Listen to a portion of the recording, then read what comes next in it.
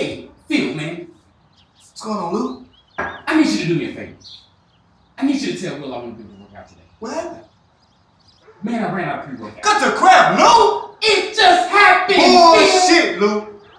Will is more than just your son. He's your workout partner. Man, I'm not gonna do your dirty work. You do it yourself. All right, Phil. You're a bigger man than me. I'll just text him myself. Yo, Daddy, yo. Hey, son. Hey. Look, something's come up. I won't be able to work out today. All right. You understand, right? Maybe we'll just postpone it for another time. All right. You'll be okay. Look, it was good seeing you again, son. It was good seeing you too, Luke.